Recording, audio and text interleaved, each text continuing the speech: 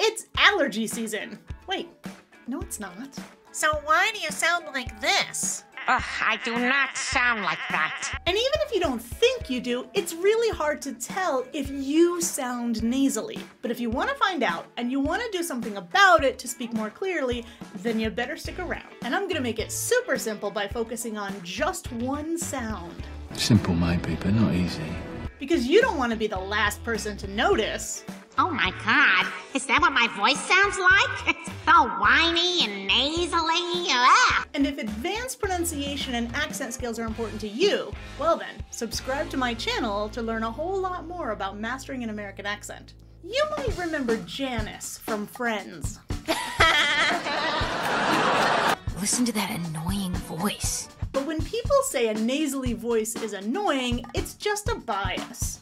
The real problem is comprehension. You understand half those words. When you speak in a nasally voice, the sounds, the consonants and the vowels are coming through your nose, not through your mouth. So they get kind of squished through there. I could see that. It's simple to fix, it's just mechanical. You just move the air from here to here. May your shrill nasal voice ring throughout our streets and brains. Easy, right? Simple, but that doesn't mean it's easy. And there's one specific sound in English that can help us with that. You want to know what it is? I'd like that. I'd really like that. Okay, so in English you might have noticed that our jaw seems to open a lot more wider than it might in your first language. And one of the most open sounds that we have is the ah sound, as in rat or hat or sat. But if your jaw is too closed, you're gonna sound like eh, rather than ah, ah. Rat, not set, but sat, and not het, but hat. And I know it might be a little unnatural or uncomfortable to open your jaw so much more than you're used to. It's not easy to break out of your comfort zone. But I want you to do it anyways until it becomes easier. Does it get easier? It gets easier. So why is the ah distinction so helpful when we're working on nasality?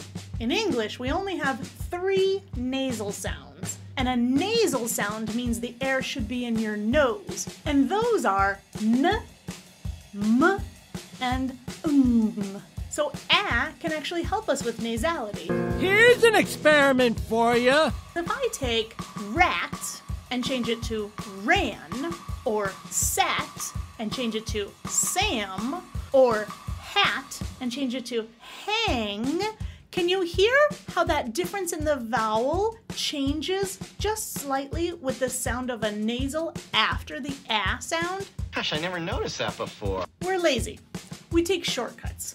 Our brain and our mouth want to work together to save time and energy. We predict the nasal. We know it's coming, so we move our jaw up in anticipation of the m or n sound. But you don't win by taking shortcuts. So when you're nasally, your ah sounds like eh, and people misunderstand the vowel. For example, ran sounds like ren, Sam sounds like sem, and hang sounds like heng. It's a bit off. Can you hear the difference? Don't worry, because if not, I made a special short to go along with this that has you listening and repeating eh and ah with and without nasals.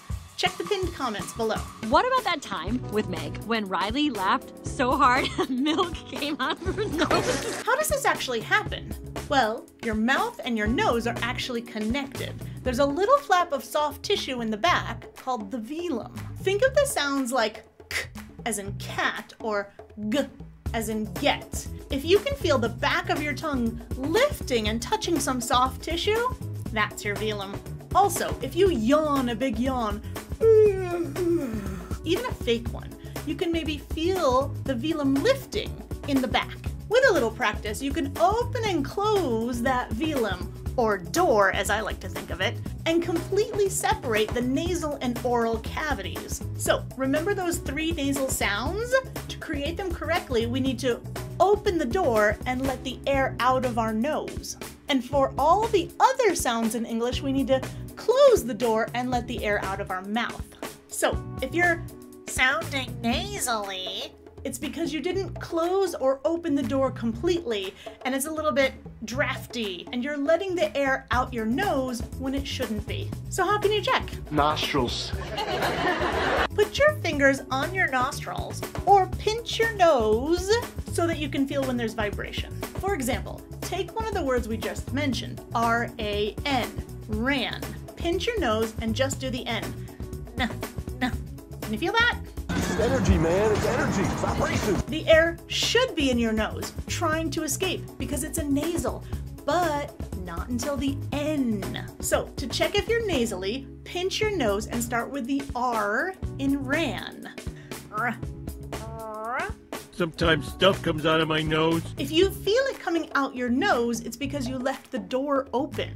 Lift the velum up like you're yawning, and then bring the air out your mouth. R. You might also be accidentally nasalizing vowels too. So instead of ah, you might get ah, which I would totally expect if French were your first language.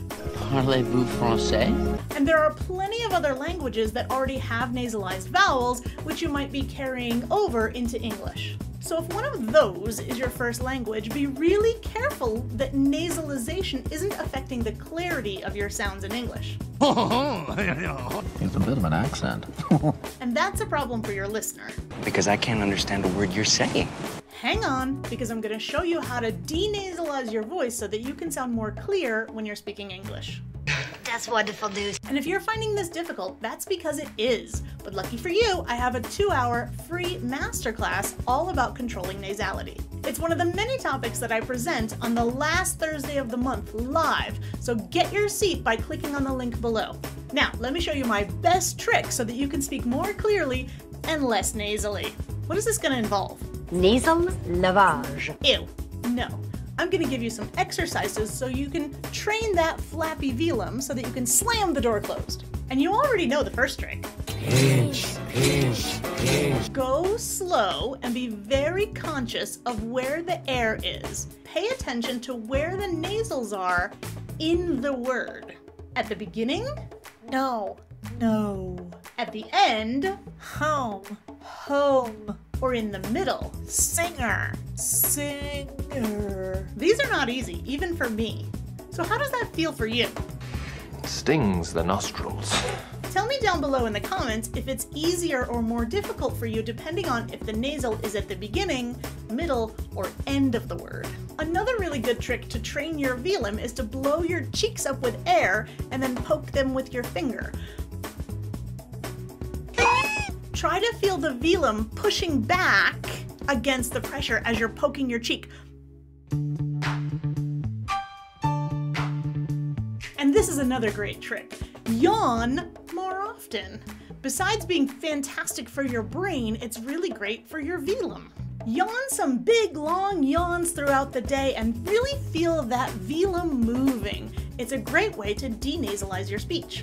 And don't forget to open your jaw because you need space for all that air to go so that the sounds come out of your mouth instead of your nose. So when we have the ah sound followed by a nasal, we have to be extra conscious because we don't want to go forward and put the air out of our nose too early. Remember to keep your mouth open and put the air out of your mouth. Repeating this is going to get you muscle memory. So let's use the same list as we did before. Rat, ran, rat, sat, Sam, sat, and hat, hang, hat. That's how they should sound. The ah should be the same with the nasal and without the nasal.